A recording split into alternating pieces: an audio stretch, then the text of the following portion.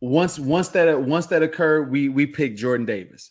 What do you think about Jordan Davis? He's a mammoth of a man, a huge guy, Huge. combine warrior, and he shows up on tape.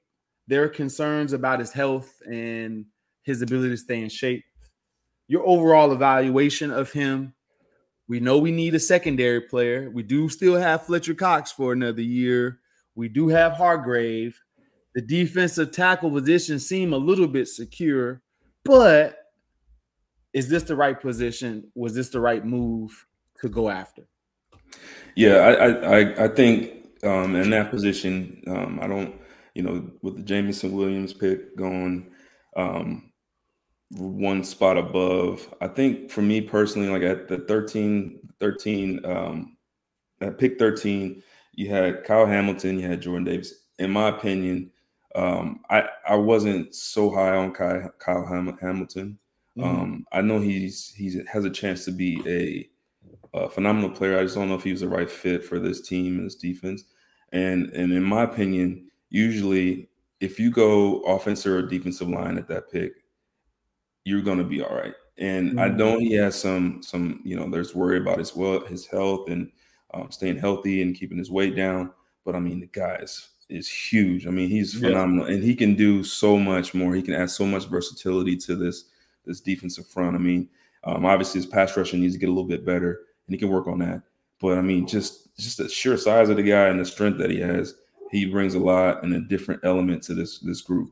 And I know it's getting crowded. We talked about it. It's getting crowded in that defensive line room. But it's not a bad problem to have. You know what I mean? It's not a bad problem to have. So I'm okay with the pick. I like the pick. And then now this pick here we're not going to go deep in this. This pick goes against historic Eagles defensive tackle requirements. Yes. We're never with the humongous defensive tackle. We usually like the guys that are quick off the ball, that shoot gaps, that kind of can get to the pass rusher, to the passer, kind of quickly and use quickness in order to win. Mike Patterson. Mike Patterson, Hugh Douglas. Yeah. Well, he was at the defensive end at times, but all of these guys that were interchangeable.